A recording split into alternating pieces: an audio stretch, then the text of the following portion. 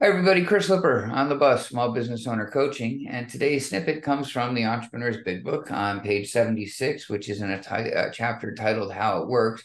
And we're referencing the 12 steps of entrepreneurship. And today we're discussing the first step, which reads, we admitted we were powerless over our entrepreneurism, that it made our lives unmanageable, establish a vision of who we want to be and where we're going when we are done. And so where that comes from is a lot of entrepreneurs, they do a couple of things before they come to me. And then we sit down and talk. We start with a meditation, we establish a vision, and then we have a plan to get to where we're going.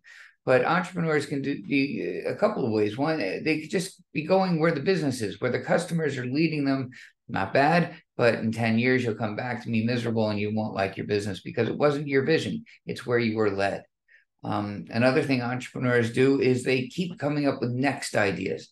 They don't focus on the current one, which gave them the privilege, the right, the opportunity to go for a next one. And they're just focused now with all their time, money, and energy towards the next one. So what I'm suggesting is that entrepreneurs can be a little powerless over this stuff, and it can make our lives unmanageable, hence that hyphen, that equals sign.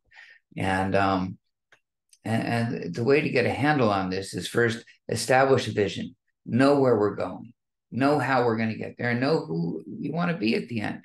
And let's start becoming that person. Let's start becoming that company. And let's get to our eventual goal instead of just keep going for the next thing. Put those in a not for today file. Get your ideas out of your head, put them all in the file, and leave it until you're ready. Unless it's the next greatest thing in the world and you really believe that, and you bring it to a group like ours and say, here's what I'm thinking. I got an idea. No entrepreneur, it's generally not a great thing when entrepreneurs are saying, I got an idea, because you're already halfway there, right? You're already halfway in love with the next thing. Run it by some people before you put your current business on hold to focus on the next thing. Chris Lipper on the bus, small business owner coaching. Until the next one. Thank you.